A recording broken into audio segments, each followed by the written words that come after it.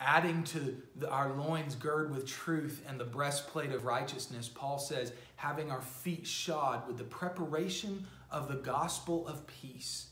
You know, it's important if you're a soldier, particularly in their style of fighting, where they would line up in the ranks holding their shields and their swords, and they would stand side by side, and they would try to push the army back as they were thrusting their spears through the shield wall. And they must have on a solid footing. You see, the battleground can get very muddy. It can get very slick, and sometimes there's not a lot of traction.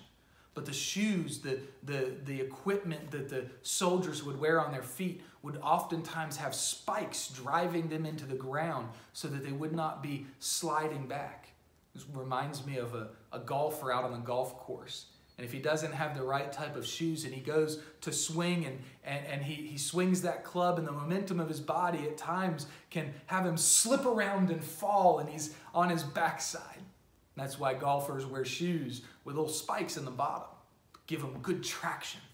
Well, it's the gospel of peace that gives us good traction so that we can stand firm against the attacks of Satan, so that we can not be driven backwards, but rather we can press forward, fighting in the face of the enemy. And the gospel truly does give us peace, a foundation built upon peace that we can stand in, sure and solid, firm in the gospel of peace.